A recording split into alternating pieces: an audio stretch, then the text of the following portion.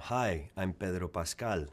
I would say my cultural identity is a very interesting question to try to answer. I was born in Santiago, Chile. My family left when I was 9 months old. After a year of political asylum in Denmark, we ended up in the States in San Antonio, Texas. We moved from San Antonio to California. I moved from California to New York. When I was 18, that became home. I kept my connection to Chile, so I would say that I am a Chilean, Texan, California, New Yorker. I think the way that it shaped me, it sort of turned me into somebody who can be anywhere. Invite me over. We'll have a good time. Typecasting was a really hard thing for me. I think typecasting is the way it goes for everyone.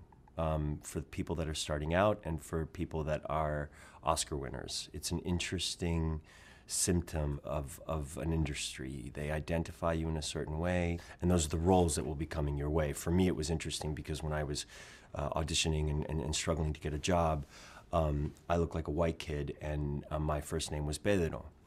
And so that didn't really gel with parts on Law and Order or roles in plays for a lot of people. So I always needed that person to think beyond this kind of, I guess, cultural stereotypes and typecasting to give me a shot at something, whether it be a role that is Latino, because I am South American, or a guy named Kevin.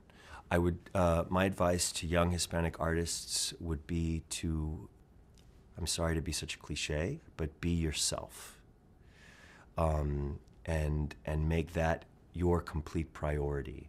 Do not compromise anything that is true to yourself to meet some exterior standard. That doesn't work.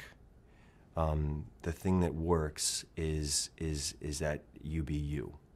And that's the thing that people end up recognizing and falling in love with and wanting to experience your truest self.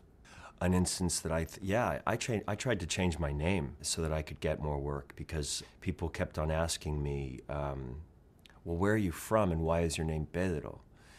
And because you look white. And so I changed my name to Alexander Pascal, and I even got jobs. And so I had this sort of feeling, and I had a feeling for, I think it lasted for a whole year, and I just didn't feel right. And people that meet you for the first time on a job, and they ask, and they call your first name, and they're saying Alex, and I felt, if you want to change your name, you change your name, and you don't feel ashamed about that at all. That's not my point. It wasn't right for me. And there was a sense of, there was like a kind of a shadow of discomfort to that entire year until I just changed it back to Pedro. I have yet to play a Chilean, if that means anything. I think I have yet to play, no, I have played a South American. And I think that it's interesting because Latin America is enormous and culturally very unique when you compare each country to another one. Mexico is completely different than Argentina, is completely different from Chile, is completely different from Brazil, is completely different from Colombia, is completely different to Puerto Rico, Dominican Republic, et cetera, food, accent, style, dance, everything. And then there is a common thread that is Latino, that threads it all together, where I feel somewhat at home no matter where I go in Latin America, even if they think I'm an uptight Chileno.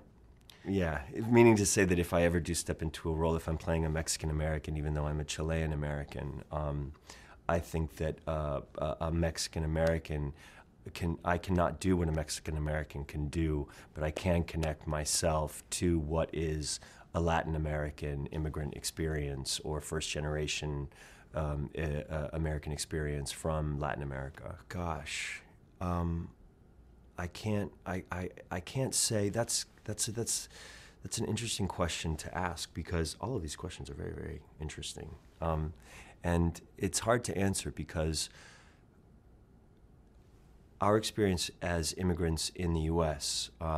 Meant really diving into pop culture in a way, and the influence of television and entertainment, and also very different cultural neighborhoods. Starting out in San Antonio was very Mexican-American influence. My parents were struggling, and we were babysat by a Vietnamese family growing up. So I guess the more inclusive the representation as far as entertainment was concerned was a reflection of what my experience was. It didn't necessarily have to be South American. It had to be inclusive, I guess, for it to reflect my experience. Oh my gosh. Oh, so many. I think that today's greatest living director is Alfonso Cuarón from Mexico. I have some friends that are wonderful filmmakers from Chile: Pablo Larraín, Sebastián Silva, Pedro Peirano, María Lee Rivas. Pedro Almodóvar was introduced to me when I was very young. It was a family favorite. How do I feel when people recognize me? I feel good when people recognize me. Sometimes I feel surprised because I'm sort of set in my ways. I've lived in New York for a really long time. I go and I look for my coffee every morning, and I never get myself ready to leave the house very much. And so sometimes when somebody taps you on the shoulder, says your name, your first name, as if they know you, I go through a few seconds of, did we go to NYU together? And then they want a selfie, or they want to put their thumbs in my eyes and take a picture or something like that. And then I realize, oh, I see. They like Oberyn, or they like Javier Peña from Narcos. I play Javier Peña.